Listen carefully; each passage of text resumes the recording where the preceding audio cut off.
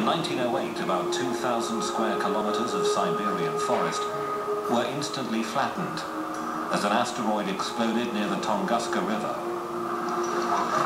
The impact site was so remote, researchers had to mount a wilderness expedition just to find the place. When they arrived, there was no crater.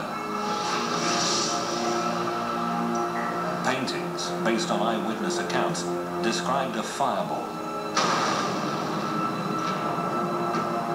A horrendous explosion in the sky.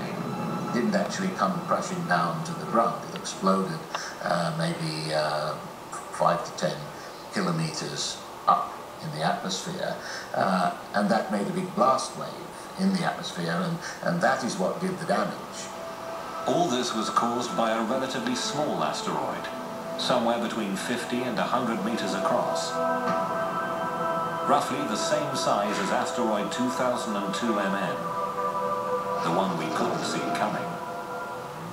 Tunguska's 2,000 square kilometer blast wave would have leveled London. But as bleak as the thought of cosmic collision may be, there is at least a glimmer of hope.